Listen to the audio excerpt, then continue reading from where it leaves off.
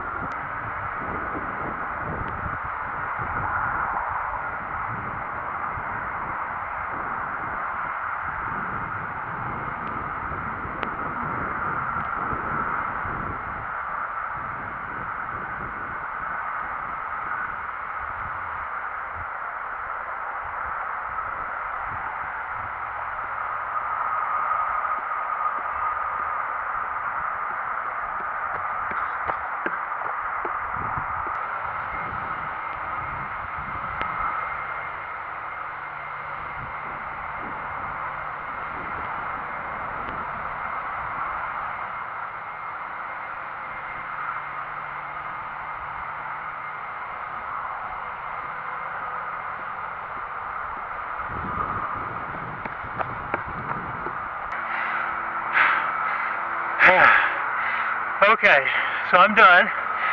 I ran 3 200s, a 150, and a 120. I did 3 minutes rest between each run. So the first 200 I ran in 30.16 seconds. And then I ran the second one in 31.88 seconds. And then I started feeling the pain.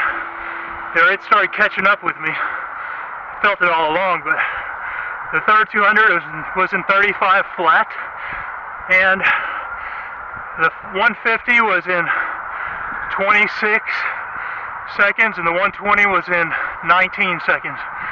So I really didn't finish strong, as y'all can see with those last ones. This is my third running workout I've done since I got my leg back after going without a leg entirely for 4 months.